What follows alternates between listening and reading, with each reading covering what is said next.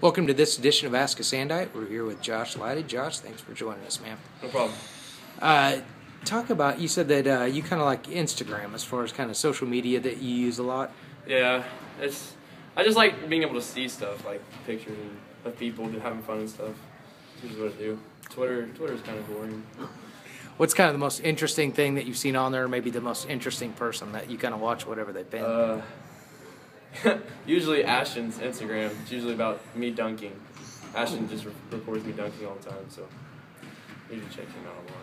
What's maybe an athlete that you, maybe your favorite one, or somebody that you could be for a day?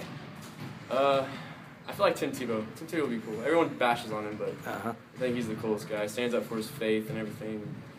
It's really awesome. When you were a kid, what was one thing you wanted to grow up to be? Oof.